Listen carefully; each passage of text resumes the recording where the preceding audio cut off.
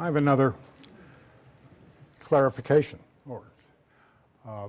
Last week when I talked about the resulting Palestinian refugees in the first Arab-Israeli conflict, I cited over 700,000 refugees, but some of you heard 70 and some 700, and we're surprised. Usually 70 refugees does not get many people's attention. In fact, there were closer to 750,000 who fled the territories that were now embraced by the new state of Israel. This shows the UNSCOP plan and then the resulting Israeli state as a result of the 48-49 conflict. So approximately 80% of the Arab population who had lived in this territory fled, with half going to Jordan, about 200,000 to Gaza, which now is controlled by Egypt but not absorbed, 100,000 to Lebanon, 70,000 to Syria, and then Iraq, some other countries. But in the other, except for Jordan, which now went from Transjordan to Jordan because it had the West Bank, and you can see Jordan, they were not granted citizenship in those respective countries. We'll get to that during the course of today's presentation. And today I wish to focus on the end of European rule, Nasser again and his legacy, and the creation of, pardon me?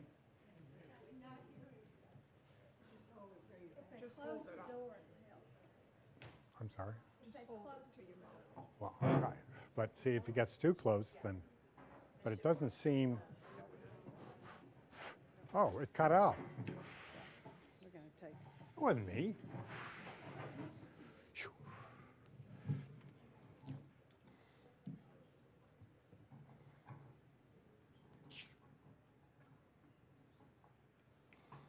Well, excuse the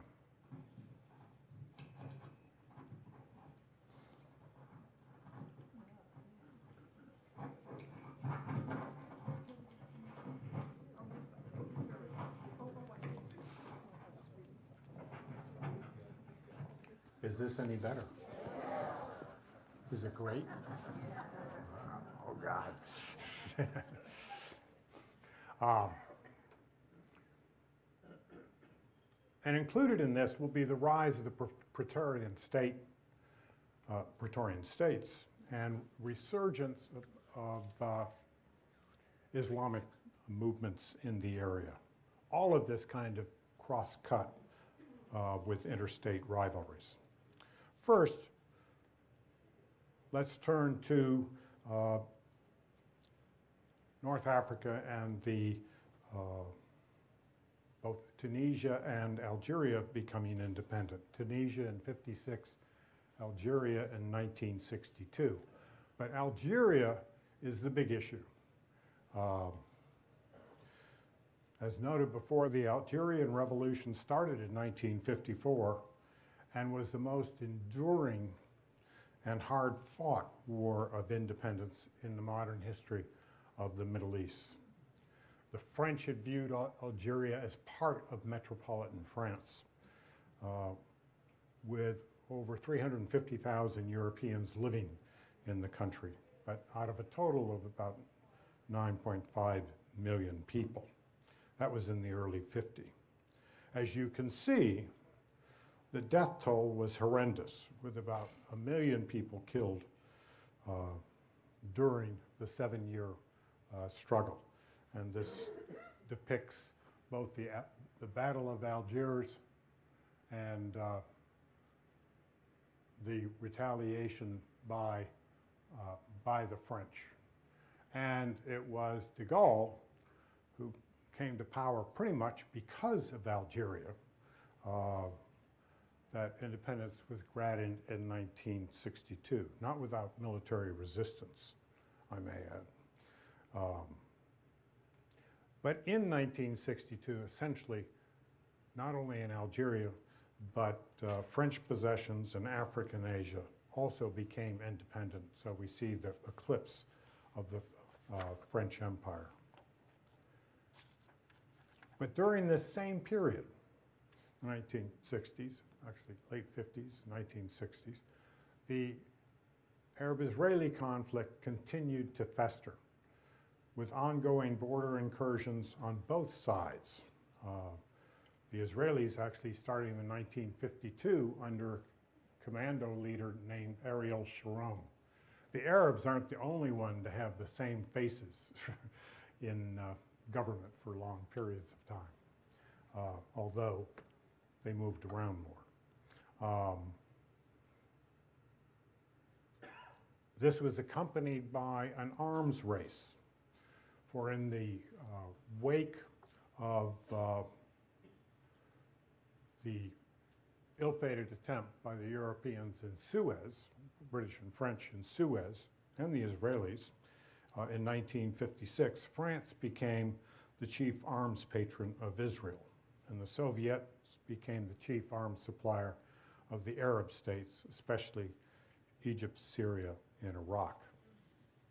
Since 1949, many Arab leaders had called for a second round to secure an Arab Palestine. In 1964,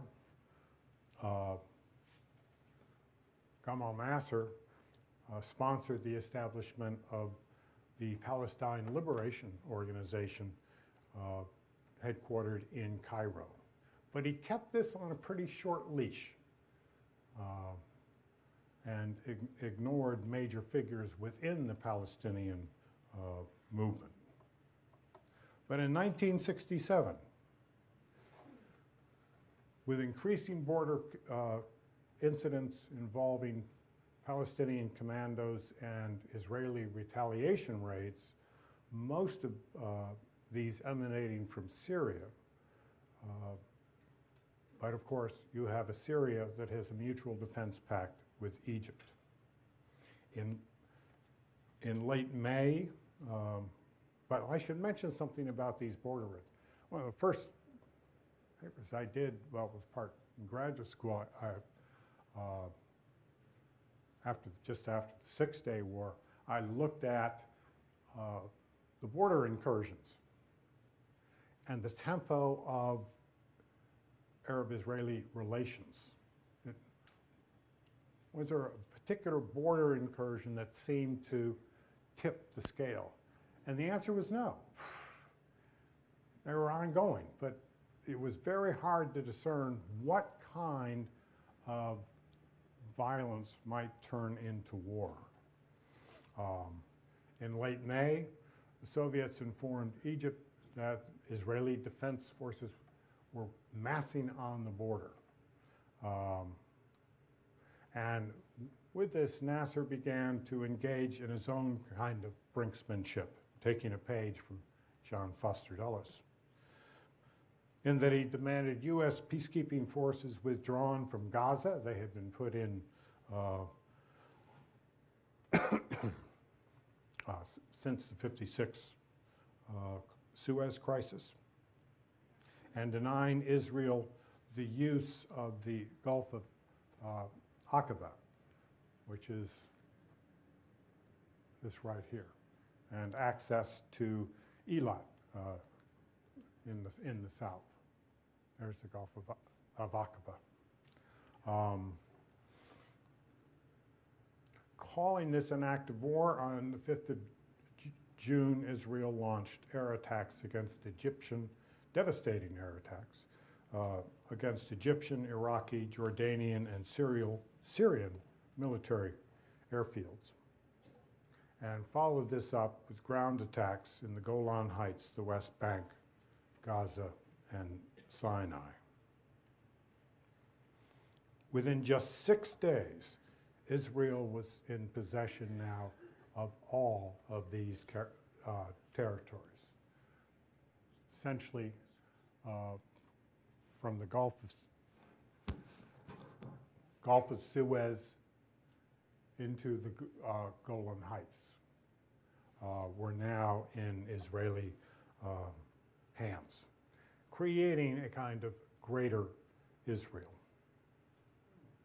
Now, this Israeli victory was an even more stunning defeat than the Arabs had experienced in 1948 and became known as Al-Naqsa, or the defeat.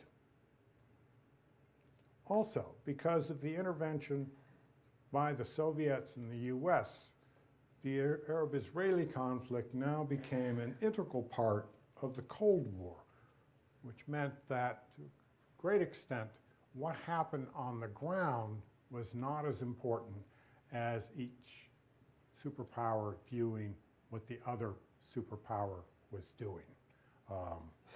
And it was from that time you begin to have, why should we be concerned about the Arab-Israeli conflict?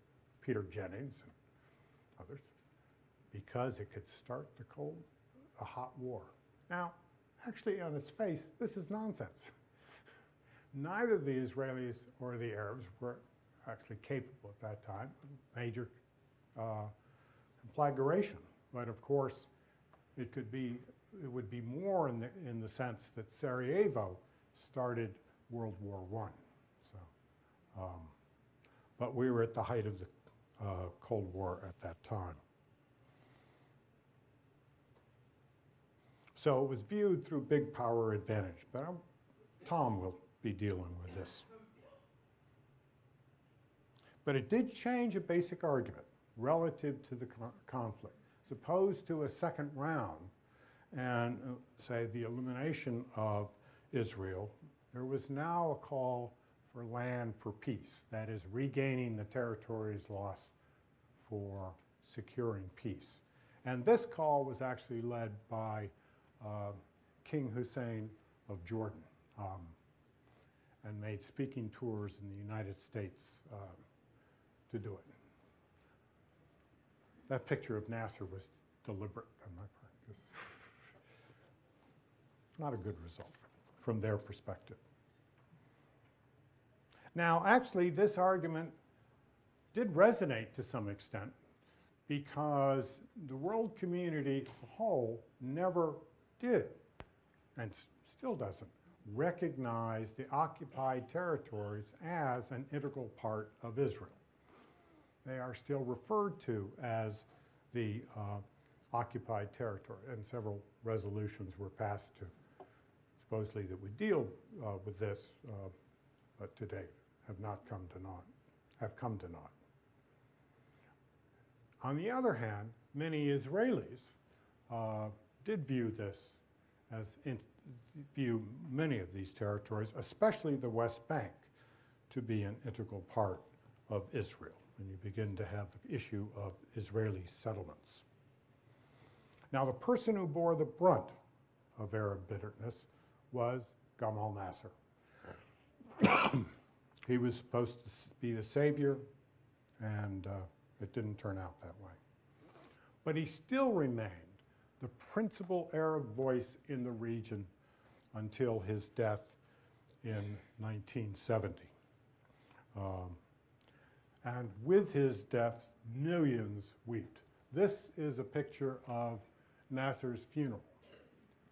Now, this group right here are world leaders in the midst of it. And I remembered the funeral because a few years earlier, Churchill had died, and remembered his funeral. And the outpouring in terms of Nasser was far greater than we saw for Churchill, though they didn't have the pipers, which was nice. So what is Nasser's legacy?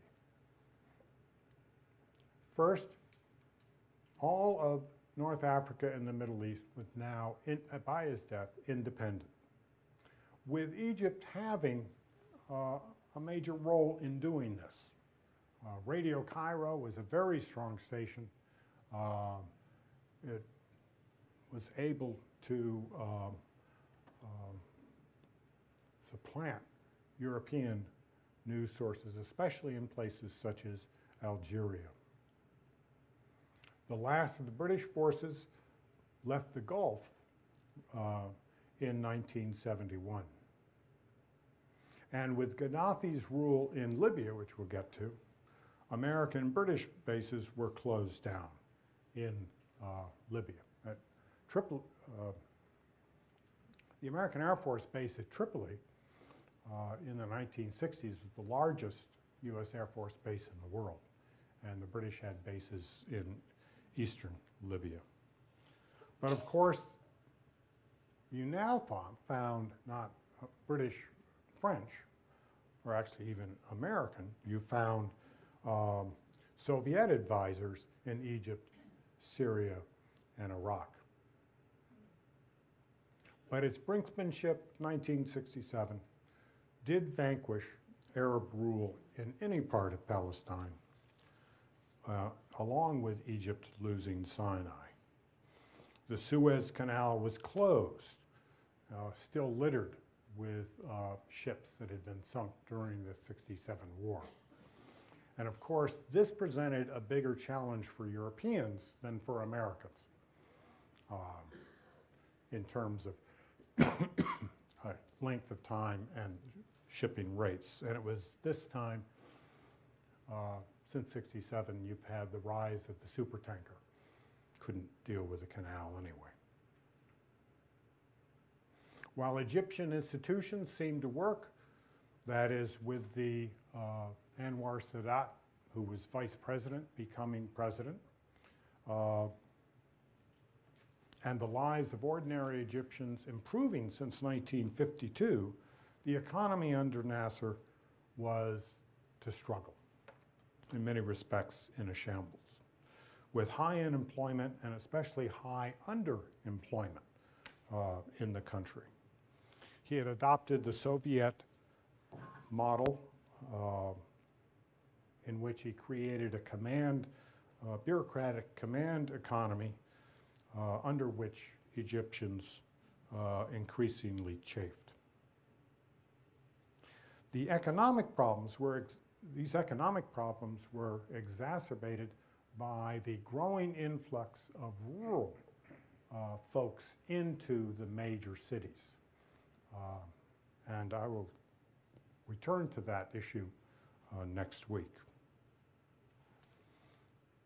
With the defeat in 1967, the Palestinians no longer looked to the Arab heads of state to secure their future and began to take on the world, launching a number of terrorist attacks throughout Europe, parts of the Middle East, and in Israel. And you have some of the principal folks, this is of course Munich, but Yasser Arafat, whose actually chief support was from Fatah, which he was one of the early leaders and chairman of the overarching Palestinian Liberation Organization. He was able to nudge Nasser's choice away. And then George Habash of the Popular Front for the Liberation of Palestine that was centered in Syria, and along with Leila Khalid, who was poster woman for the terrorist attack, having been engaged in 2 aircraft hijackings.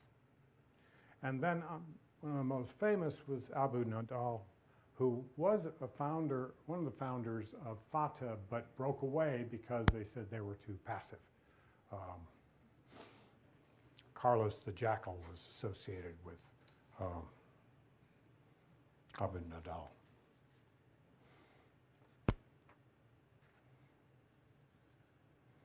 Now, another legacy was that under Nasser we saw the rise of the secular Praetorian state. That is a state where most of the leaders came out of the military. military gained a stronger hand.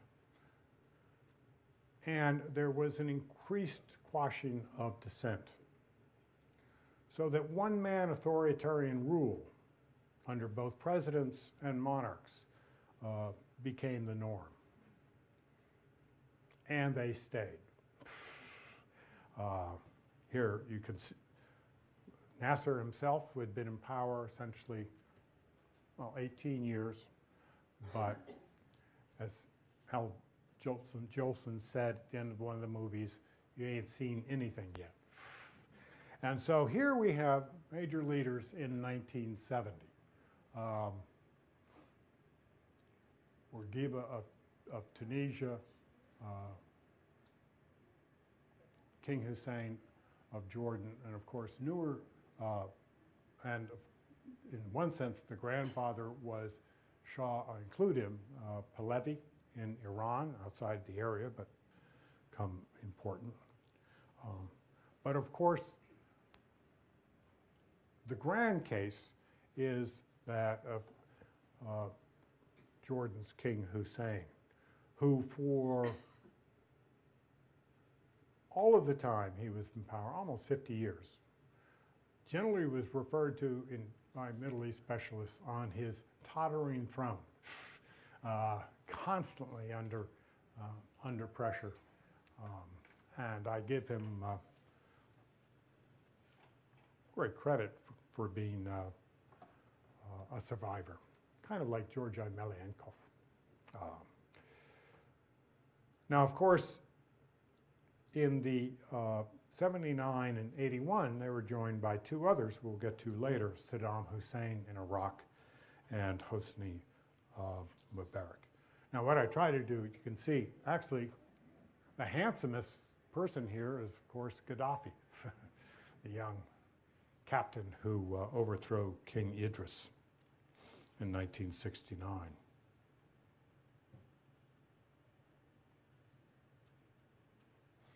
But of course, one of the major themes that we would see was that in the absence of military and economic success in the region, more Arabs began questioning the entrenchment of secular governments and mores. Now,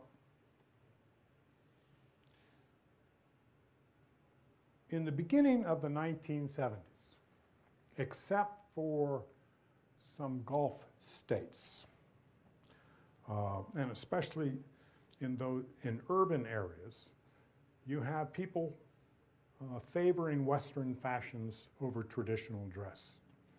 Alcohol was sold openly, had been for some time, and men and women mixed more freely in public and private spaces. So that first picture you see of 1901 of two women with veiled in Cairo. These are Cairo street scenes. My favorite is the 1978 one. Well, actually, a number of favorites. A group photo, bell-bottom trousers, and only one instance of any head covering at all. Very, very secular group that you said, where was this picture taken? It could be anywhere. And if you asked Arabs what they wanted, they tended to say, we want to be like you. And many people held on to that for a long time. But over time, this view was to be increasingly challenged. And if you look at Arab streets today, you can see there's only one in a burqa, but headscarves, but it's mixed. It's not a complete transformation. And as you can see in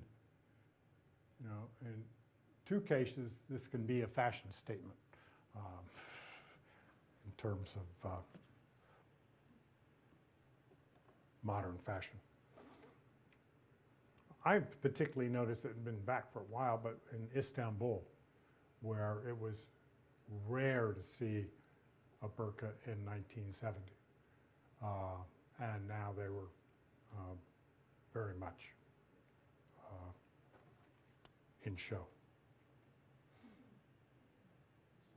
Now, as I mentioned, in 1970, Nasser was replaced by Vice President Anwar Sadat, who had some difficulty, of course, in casting off Nasser's shadow. I was there in 1971, and you still had buildings festooned with Nasser's picture, pretty much like Chairman Mao in China holds on. But in short order, Sadat began to dismantle the command economy and usher in a more capitalist approach. Now, he also lived in a grander style. One of the reasons Nasser still is held high in people's hearts is that he had a very modest lifestyle. He was rare. It's kind of the Mayor Daley syndrome. They said, well, yeah, he had a machine, but you know, he still lived in the house he was born in. And he also dropped the name United Arab Republic and reestablished Egypt as the name of the country. Now, in 1973, he expelled Soviet advisors. And the interesting thing is, they left. Now, the economists mentioned at the time, of course, if you owe a man or a person $2,000, you're in their debt. If you owe that person several $1,000,000, they're in some sense in your debt. Because if something happens to you, but they left, which kind of undermines some of the rhetoric of the Cold War.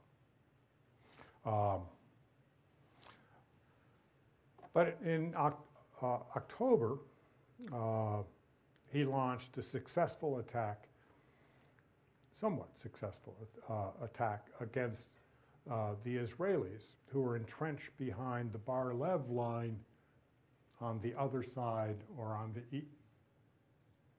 eastern side of the Suez Canal. And Syria invaded the Golan Heights. Now, this war, known in the West as the Yom Kippur War, in the Arab world as the Ramadan War, having taken place during those holidays, when, of course, war wouldn't break out. And it was interesting that this lasted 4 times longer than the previous war. I remember, I'm a fan of Peter Jennings standing in Israel and said, the Israelis haven't attacked. You know, it's now 10 days.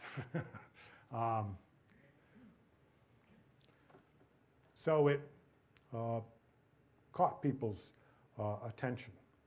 Also, it was during this war that the United States sent arms to Israel and the Soviets sent arms to the Egyptians and the Syrians.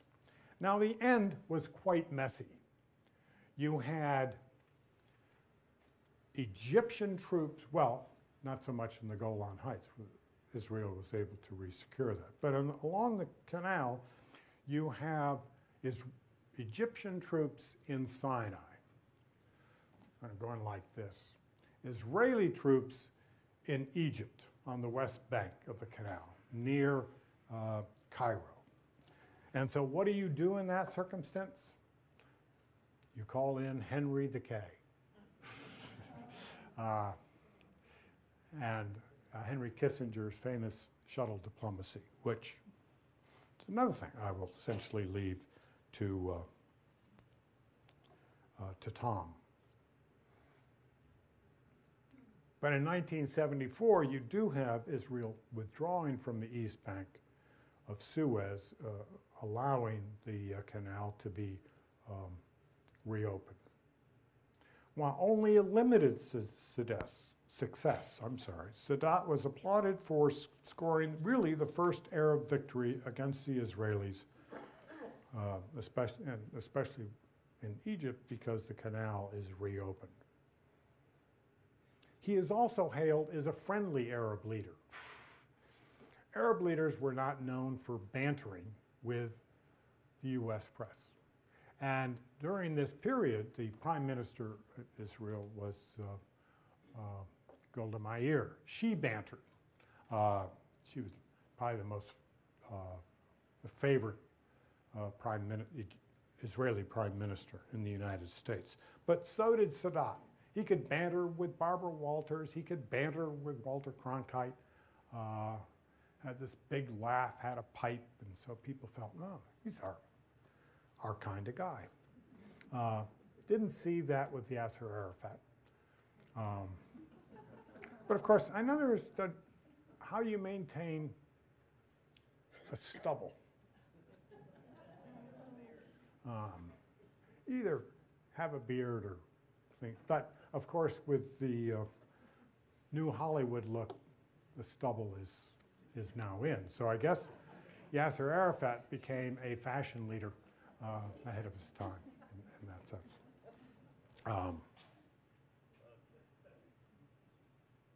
Now, this was not received well, and even though they achieved success and kept the Arabs at bay, this was not received well in Israel. And that, along with a perceived elitism on the part of the ruling Labor Party that had been in power since 1952,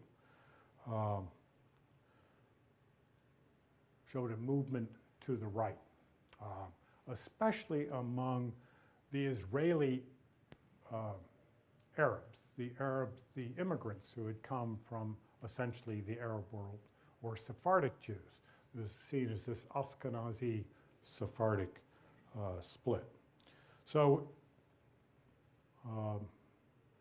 with a number of coalition governments, et cetera, in 1978, you have Menachem Begin, that old terrorist, becoming the Prime Minister of Israel. That same year, Sadat surprised the world by flying to Jerusalem and addressing the Knesset.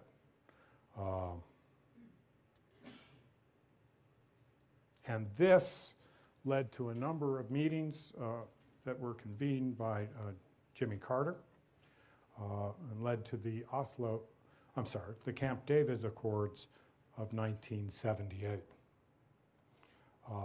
Again, I won't go into detail because this is viewed in many parts, except to say in the West, as a breakthrough in the conflict because Egypt did sign a peace treaty with Israel, which pretty much undermined the possibility of an all-out war between the Arabs and the Israelis.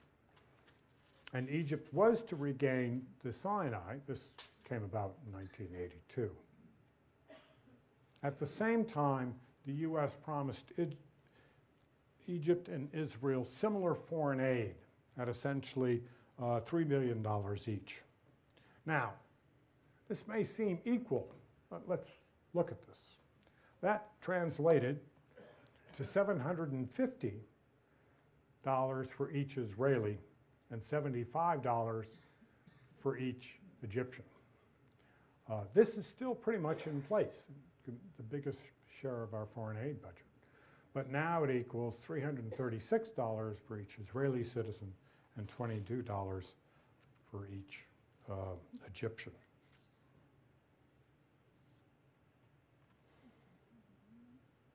There were also provisions in the accord, but mainly secret provisions, to move forward on securing Palestinian rights.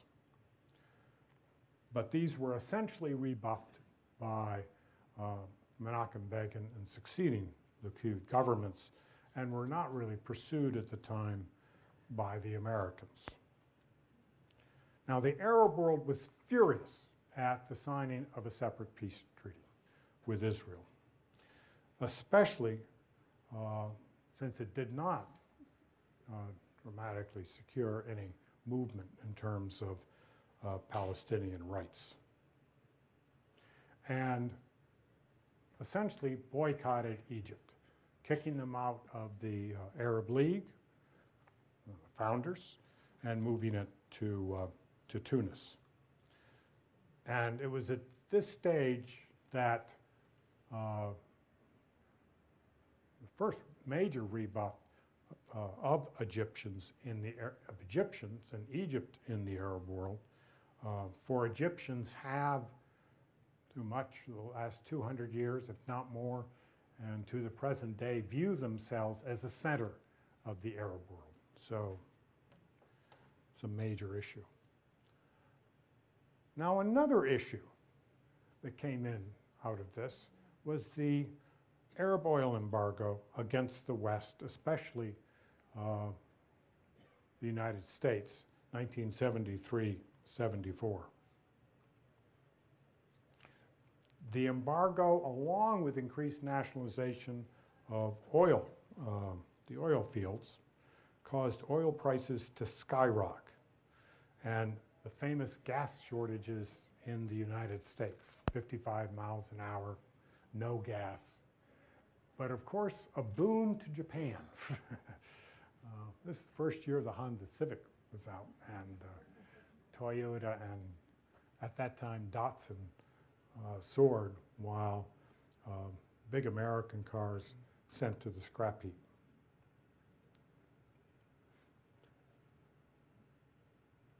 Now, this was under the aegis of OPEC, the Organization of Petroleum Exporting Countries, which to a great extent is centered in the Middle East and North Africa.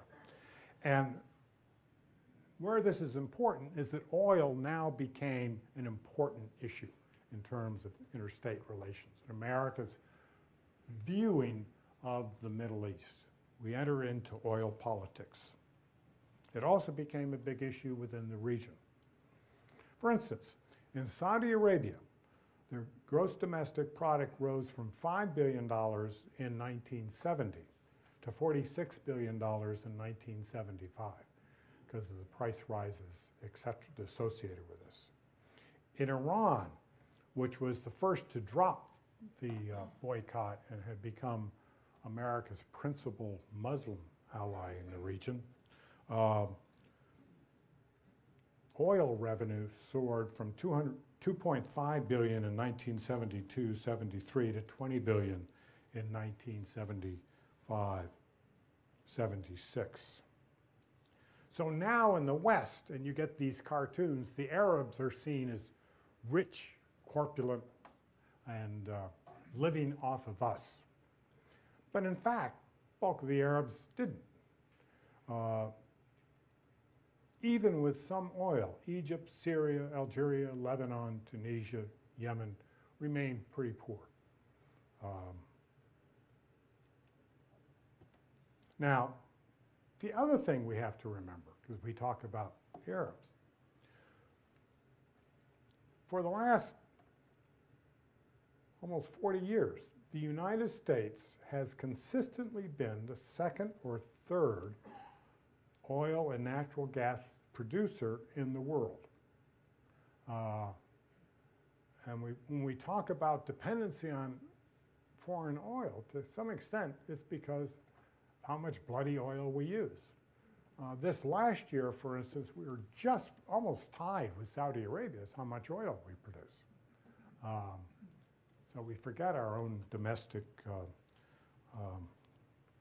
production.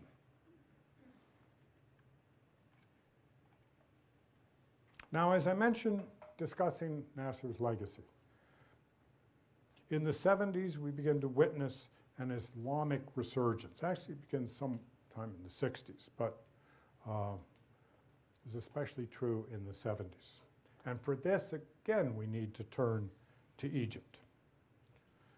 For the oldest Islamic party in the Middle East is the Muslim Brotherhood that was established or founded in 1928 by Hassan al-Banna.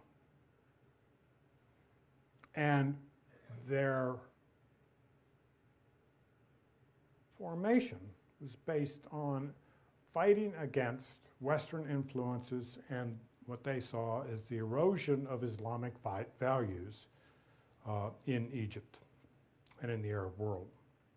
He was soon joined by Zainab al-Ghazali, who formed the Egyptian Muslim Ladies Society.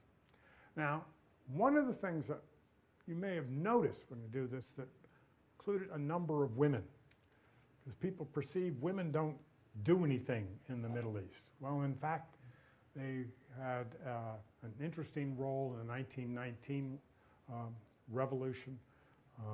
They have played an important role with the rise of the Muslim Brethren, an important role in terms of Palestinian resistance.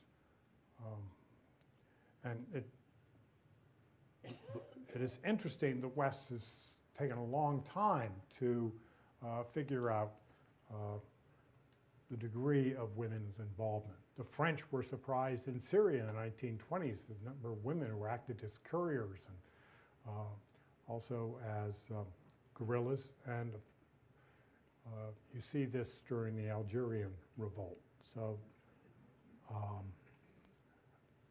the point is the diversity among women in the region, which is mirrored in most societies. Gloria Steinem and Phyllis Schlafly, to give a more domestic example. Now, both parties were banned, first by the king and Farouk in 1948, then by Nasser in 1954. But it had been revitalized in the 1960s by Saeed Qutb, who had attended school in the United States and in the 50s wrote a book saying how shocked he was about American society. He was not taken in. He did not want to be like us. For his efforts, he, along with Zainab al-Ghazali, spent a long time in jail. And during their prison sentences, both underwent extensive torture by security services. And one of the things we see mainly since the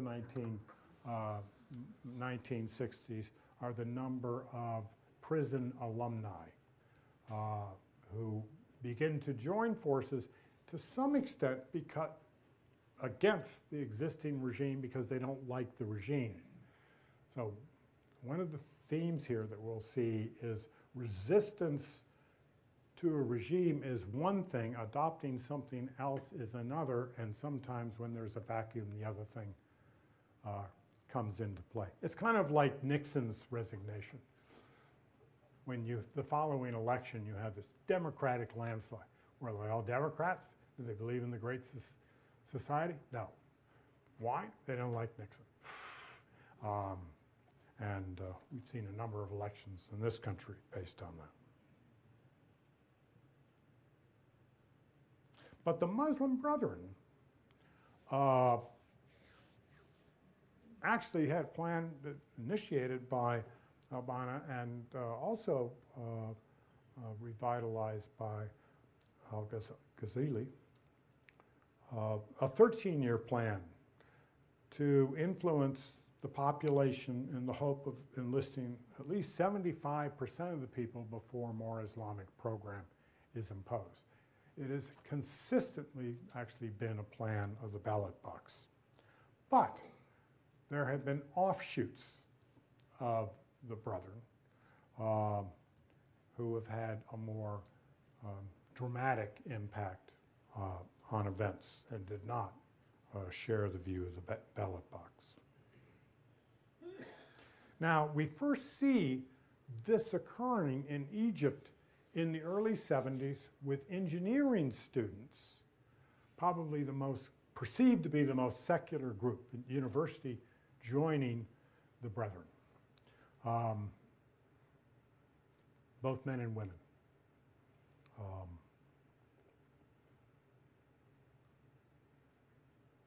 Some of that in Egypt was opposition to the Soviets. Remember, I was in Egypt after the Soviets had left, and they said, "Oh, we didn't like the Soviets because they didn't buy anything, for one thing. They were bad tippers." But that wasn't the student view. And the party, of course, was again manned by Sadat. But it didn't stem the tide of student attachment and the tide of other people's attachment, plus the fact that you have more people coming in from rural areas who have a higher level of religiosity.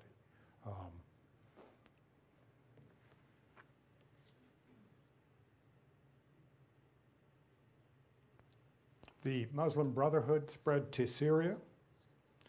When the Baathists came to power in 1963, the Baathists had been formed in 1941, was an extremely secular group,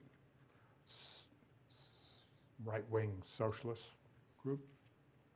And they were to gain control in Syria and Iraq.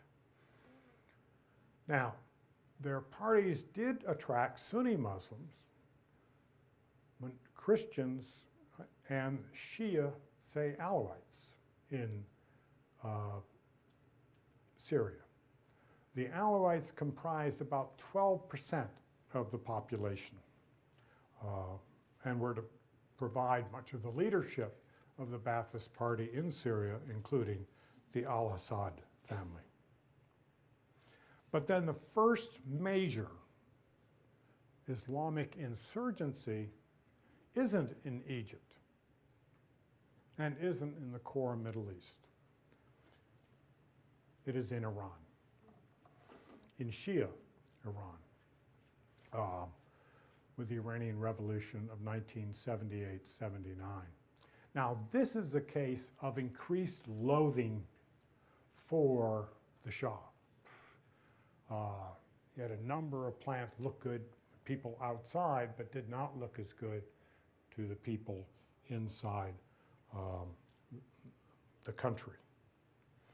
And had, to a great increasing extent, relied on military and outside influence. His throne was saved by the British and Americans in 1952 in the Mossadegh affair. And in the 1970s, the American military presence in Iran had grown significantly. And that creates problems. We'll see. Now, I won't go into much detail, but opposition had grown from both without the country and inside the country. He had banned all political parties and actually got the Americans to agree that we wouldn't talk to any opposition parties. This is bizarre. In September of 1978, thousands took to the streets to protest the austerity program that had been introduced in 1978, economic austerity program, and was met by a severe police crackdown. This seems familiar. With the crackdown, the number of protests increased, didn't diminish. And as I said, these focused on the Shah. But soon focused on the 76-year-old Ayatollah Musavi Khamenei, who was in exile in France. Now, the senior cleric, this Persian Iranian history is different in that the senior clerics in Shia Iran had traditionally been viewed as a countervailing influence against the kings. They had a role in doing that. They were quashed by Shah Pahlavi's father in the 1920s, but that view had not gone away. And while Khamenei was considered a reformer, but argued for a much more stringent Islamic society, this was he was still part of an institution in Iran and thus had greater visibility. He'd been sneaking tapes into the country for 10 years with sermons. The revolts went on. In January of 1979, the military collapsed and the Shah left the country. In February of 1979, Khomeini returned to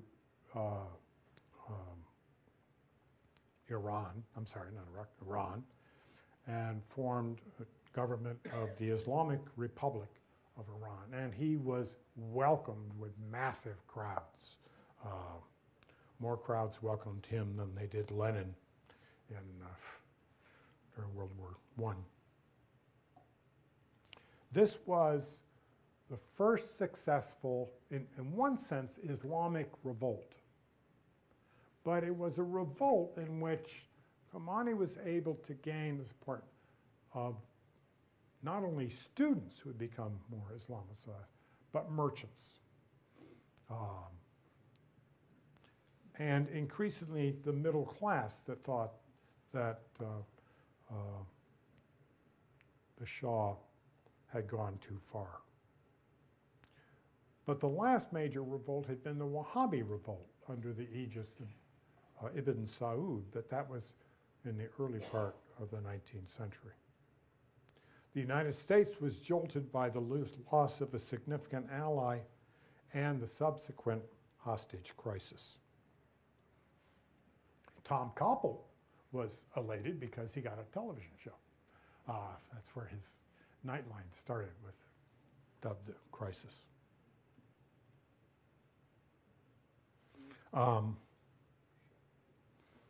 There were other events in this period that signaled more distaste with an Islamic cast for incumbent regimes. In 1979, Islamist guerrillas attacked a military academy in Aleppo, Syria, where 2/3 of the students were Alawite, and they killed 79 of the cadets. This was followed by an assassination attempt against Hafez Assad, 1980. The Syrian military carried out lethal reprisals, especially in the town of Hama, that resulted in between 20 and 30,000 deaths. Assad's brother claimed that he had killed 30,000. So he may have been bragging. I don't know. In October of 1981, at a ceremony recognizing the Canal crisis, Anwar Sadat is assassinated by a member of the Al-Ghama al-Islamiyya, which was a militant offshoot of the Muslim Brotherhood. When the assassin fired the fatal shot, he cried out, "I have killed the pharaoh." That's this kind of secular thing, and you hear it in today's commentary. Now, when mourned in the West, Sadat's death was actually welcomed by many Egyptians who saw him as living in splendor. He and his wife was not liked. She's liked here, but not liked there. But he was seen as more interested in charming Western leaders and allowing a kind of capitalist elite to form than in helping the average Egyptian. Unlike Nasser, few Arab leaders attended his funeral, and it was a much smaller affair. Now, he was succeeded by his vice president, Hosni Mubarak, who did not appoint a vice president. That's called foreshadowing. In the mid-'80s, we see Muslim insurgency. This is outside of the area, but has an impact in Afghanistan. The rise of the Afghan Arabs, or the Mujahideen. This insurgency is supported by the United States, mainly the CIA. Now, This is outside the region, but it did cause the Soviets to leave, and in the other part created a cadre of Arab fighters who were not pleased when they were not welcomed with open arms when they returned. For they would continue to fan the flames when they returned to the Arab world. So what we see is twofold. One is a growing entrenchment of opposition to entrenched leaders, and Islamists is tending to lead in many of these revolts. In the West, this is seen as the rise of fundamentalist Islam and Islamic terror. But let's look at this. In the 1970s, yes, there is a rise of fundamentalist Islam. This is a terrible term, though, because it doesn't necessarily mean anything, because it's also adopted for fundamentalist Jewish groups in Israel, the rise of fundamentalism, and in the United States with fundamentalist Christianity. All of these groups were reacting against what they perceived as an increasingly secular society, taking God out of schools, for instance. So this was actually part of a kind of worldwide phenomena that we can lose sight of. And with the fall of the Soviet Union, you have a problem in this country, I would posit. And that is, we need a boogeyman. And the Soviets went away. Jobs are up for grabs. As the British would say, redundancy notices were being put out. How would you like to be declared redundant as opposed to being laid off?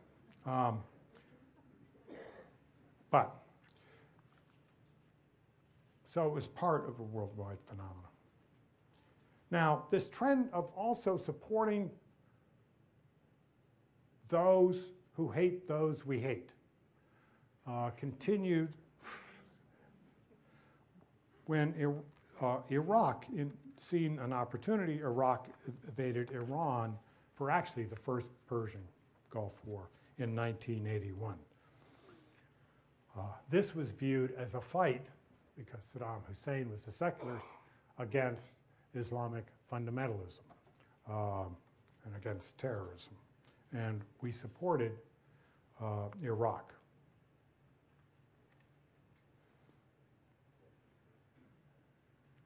In 1982, you have Israel invading Lebanon. I mention this because it also is the first war in Israel's history where you have a number of soldiers, wasn't overwhelming, but you have a number of soldiers refusing to fight, to join the fight. And this was not viewed with great favor around the world, but did result in the Palestinians' leadership being pushed to Tunis, and was soon followed by the first Intifada in the West Bank and Gaza in 1987. Oop, there's the Persian Gulf. Oop. No, that's all right. And this was a case perceived because it was covered by the news of stone-throwing children against tanks. And this was really the first time that you have Americans starting to say, the Arabs may have a point. But the big issue for us, and which was to cause tremendous repercussions in the area, was the Persian Gulf War of 1990-91.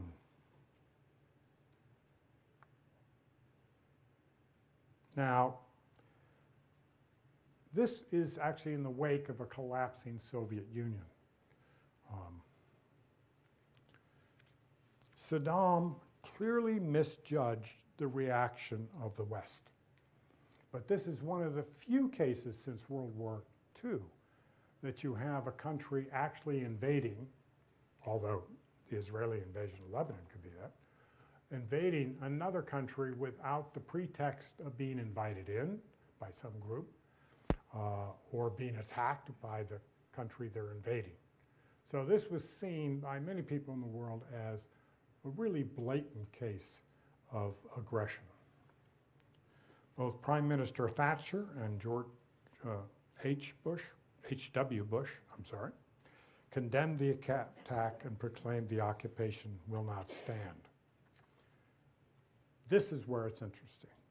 In the wake of this attack, with the urging of President Mubarak of Egypt, the Arab League votes 14-7, condemning the attack. Although the Palestinians and Libya sided with Iraq, Jordan remained neutral. Out of this, you have a broad military coalition that was led by the United States and Britain, but included Saudi Arabia, Egypt, Syria, Qatar, Morocco, and Tunisia. Strange bedfellows, and surprised the world, that would counterattack 1991 under the rubric of Desert Storm. Now, I'm going over just a bit, but I want to name 5 issues that stand out. Saddam Hussein called for a jihad. No one believed him. The seculars. This is the first time he had really invoked Islamic things. But he also called for the liberation of Palestine, which Palestinians reacted positively to. The major military staging point was Saudi Arabia, which had not hosted any foreign military since the early 60s with the closing of the US base at Dhahran. And after the war, some forces continued to stay, which became a contentious issue. Israel, at that time, the principal US ally in the region, was left forced, they would say, on the sidelines, which really, to some extent, called into question the value of the alliance. While George Bush Sr. and Secretary of State Baker initially resisted, they both accepted the call by Arabs that something had to be done about the Palestinian issue. And last, the shock and awe of the air campaign in the fall of 1990 and the quick victory on the ground would startle the world. Thanks to CNN, this was the first war we actually viewed from both sides, because there were CNN reporters in Baghdad, if you remember, saw the effects of this campaign. We have the dramatic footage of bombing campaigns that prompted many, including myself, to refer to it as the Atari War. Oh, the students who were teenagers at the time just, oh, did you see that bomb? So it almost looked like a video game, both the bombing war and then the very 3-day attack. I would say, in my view, one of my students asked, do you think that the Persian War made the Arabs more afraid of the United States? And I said, I think the real problem of this war is it made Americans think war in the Middle East is a piece of cake.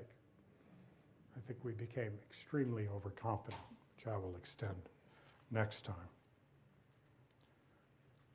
Taking seriously the Egyptian, or the problem the British had in Iraq, the United States, or the coalition, did not go to Baghdad or overthrow Saddam Hussein. But President Bush, for one, said, well, he'll be out of power in 6 months anyway. When there was an attempt to do that, we didn't support it. Now, I'm going to leave it there except for this. Other issues, and I'll look at the Arab Israel, the Oslo Accord. But by the end of the century, who do we have in power in the Middle East? Now, you may not recognize them because they've grown older. Sometimes harder to get these age-related pictures. And of course, Gaddafi had the hardest time, Major. But they're all the same. Now, this is 1999. By 2000, there'd be changes. But what kind of changes? Oh, King Hussein is succeeded by his son.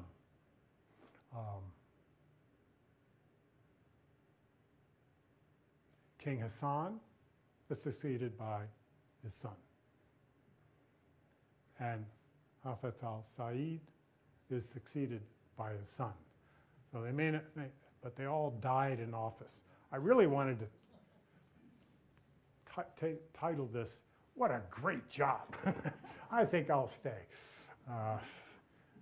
They do seem to have enjoyed it. So. And so next week we'll look at both Oslo, very short, but also get to the 21st century and the Arab Spring. Any questions?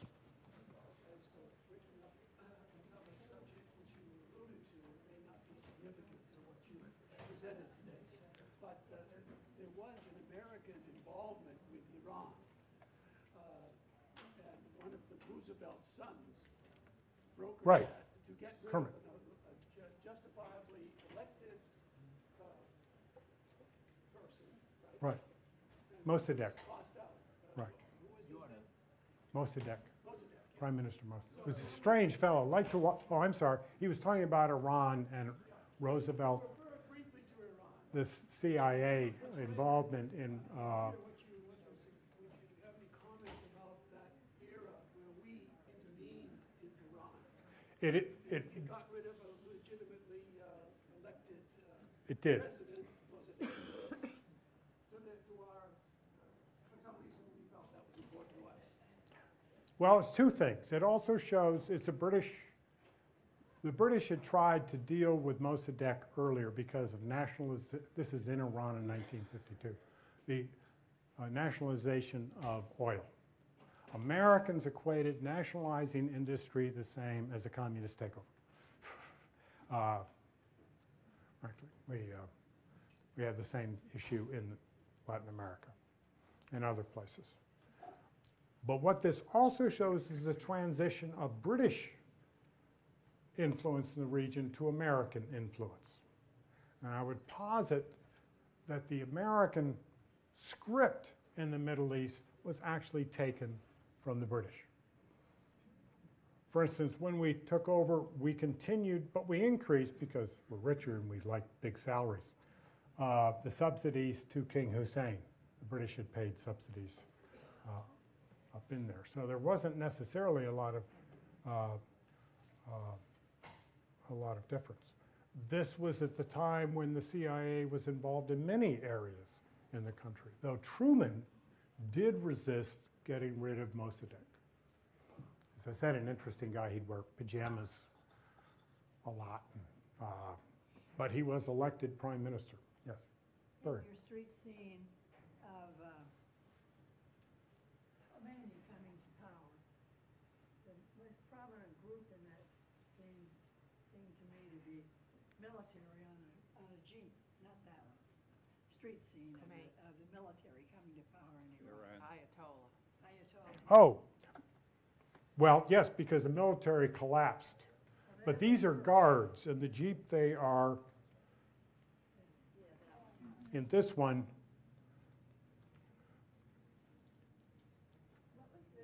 you have people who resisted, well, it was essentially the high command of the military collapse, and you have soldiers going over to the revolution. But soon, the guard that was formed adopted military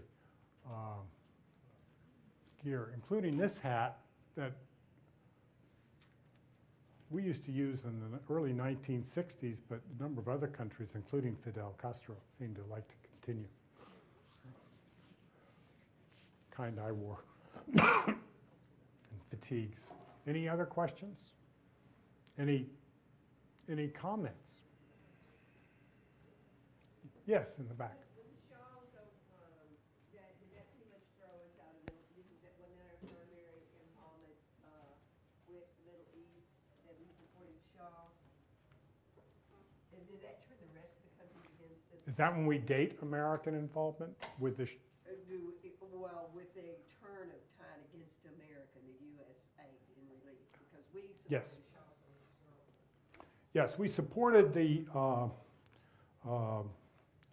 Shah, especially when he broke with the oil boycott and provided more oil, which he made a fortune on, but, I mean, he increased the price. But he was the first in the region to break the oil boycott. And the United States number of people in the area increased. And I think that also contributed to the revolution, especially in Tehran. I was stationed in Ethiopia in the 1960s. We had a base in Eritrea. And there were 1,800 people if you include dependents. A base you could take 20 minutes to walk around. Well, when satellites came, it became a satellite tracking station. And by the late 60s, this had grown to over 6,000 Americans. I think it had an impact in terms of the revolution in